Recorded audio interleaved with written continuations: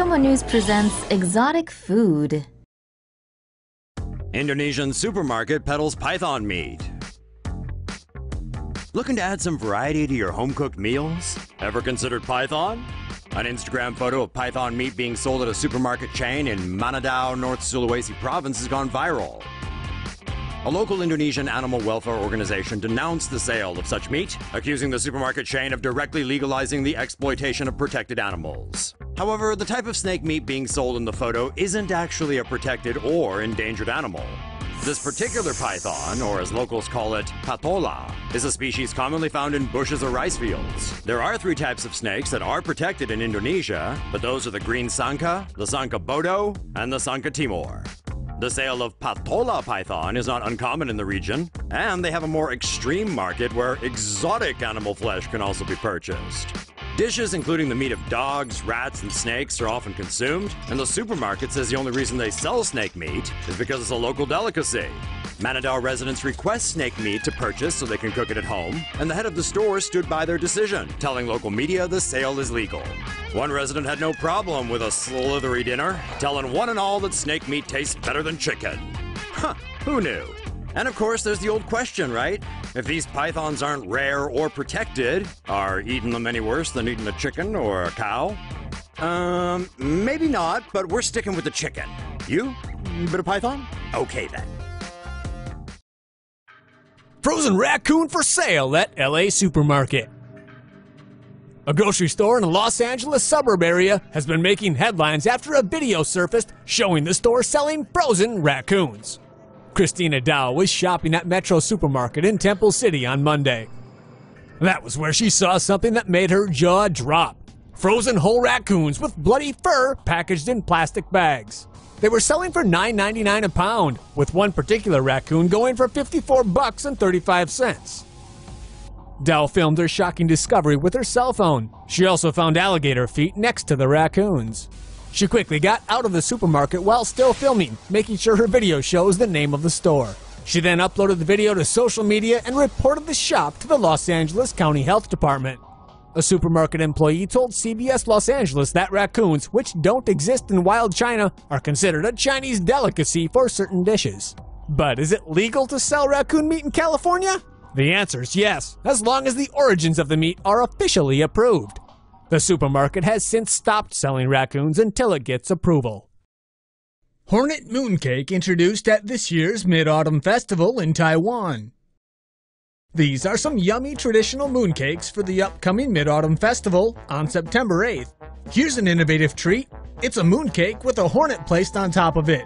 And there's more for those hungry for hornets. The cake's filling contains hornet larvae. The pastry shop owner said hornet mooncake is crispy, and the sweet and sour hornet larvae has a nice taste after it's baked.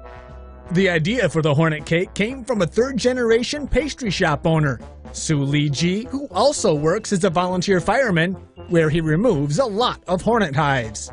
According to Taiwanese remedies, bee larvae can prevent aging and revitalize skin.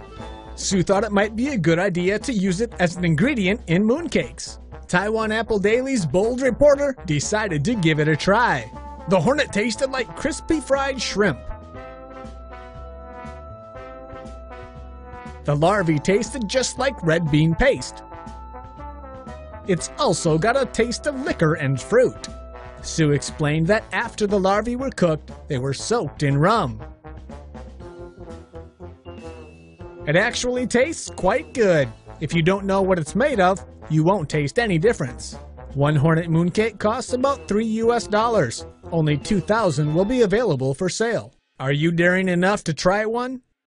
Trivia List presents 10 disgusting food ingredients you eat daily. Man, I'm hungry. What will I have today? Perhaps I'll have some breast implant filler and some duck feathers with a bit of beaver butt juice. Oh, and ammonia on the side. What, you think I'm weird? Those are all standard ingredients in a hamburger, chicken nuggets, and frosty shake combo. So put down your fish bladder beverage and listen up, because this is 10 disgusting food ingredients you eat daily. First up on our list, it's beaver anus. Well, not exactly the anus itself, but the beaver's anal secretion, known as castoreum. Castoreum has been used in people food for over 80 years. But what's it good for, other than helping beavers mark their territory, right? Castoreum has a very strong vanilla flavor, and a little goes a long way. When there's no Madagascar vanilla beans to be had, you better bet beaver butts are coming to the rescue. To milk or obtain the castoreum, the beaver herder must sedate the animal, then squeeze a nipple next to its butthole to squirt out the thick castor juice. Now, it looks nasty, but it smells freaking amazing. If you've ever had any vanilla-flavored products, you won't see beaver anus listed on the package, because in the US, we just call it natural flavoring. Yum! Number 2. Human hair. Our second unappetizing additive comes from possibly the most disgusting place on Earth, your body. That's right, it's human hair. If you've been eating factory-made bread, cakes, bagels, or meats, then you've had a healthy helping of human hair. That's because human hair is the richest source of L-cysteine available on Earth, up to 20% by weight. And L-cysteine makes bread bouncy, meats tasty, and even helps your cigarettes take you to flavor country. Now that you know you've been eating hair, you're probably thinking, whose hair? Why, it's Indian hair, of course. So think of Calcutta next time you crunch on a croissant. Number 3, silicone breast filler. Our third bizarre ingredient is found in Chicken McNuggets, and many other places too. In fact, it could be right in front of you right now, but that depends on whether you've got breast implants. It's polydimethylsiloxylane, or PDMS for short. PDMS is useful because it's inert, and it's bouncy, 2 qualities that make it great for big fake boobies and chicken nuggets. If you're having trouble visualizing PDMS, just think of silly putty. Oh, and it's the main ingredient in that too. So the next time you're sitting down for a 12-piece, just look at those deep-fried, mechanically shaped, chemically injected hunks of pulverized chicken and think, them some big old biddies. Number 4, carmine beetles. Coming in at number 4, it's red number 4. And when you find out where it's made from, you'll be seeing red too. Also known as carmine. This ubiquitous food coloring and fabric dye have a long history, going all the way back to the Aztecs. In fact, it's so common that most of your red clothes are probably crawling with carmine. Also, they could be crawling because carmine is made from bugs. That's right. To get 1 pound of carmine dye, you need to harvest 75,000 cochineal bugs. When dissolved in acid, these little critters make a red dye that is long-lasting, flavorless, and mostly safe. Now, you might ask, is harvesting millions of bugs really the easiest way to get red coloring? And the answer is no. But it turns out all the other ways give you cancer, so So, next time you're chowing down on a red velvet cake, remember that velvet really means bugs. Number 5, bug glaze. Coming in at number 5 is an ingredient that'll give you a real shellacking. That's because it is shellac. Wait, isn't shellac the shiny stuff you smear on wood furniture? Yes, it is. And it turns out you can eat it too. Shellac is good for candies that have a shiny coating on the outside, like jelly beans, or for pills with a time-release coating. But if you're only a little unsettled by the idea of eating shellac, then allow me to make it worse. It turns out shellac comes from the lac bug, which, wouldn't you know it, is a cousin of number 4, carmine. The lac bugs spend their days crawling around on trees and pooping huge quantities of shellac everywhere they go. Then you just crack that off, melt it down, and it's pretty much ready for Jelly Belly. Number 6 on our list is not a bug, and it is not pooped out of a bug, I promise. But if you get too much of it in your shorts, you'll chafe like you've got fire ants.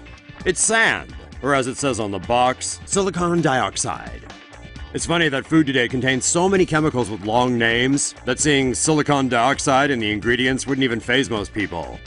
But if I asked you whether you'd like some sand with your soup, you'd probably say, no. So why on earth would anyone want to eat sand?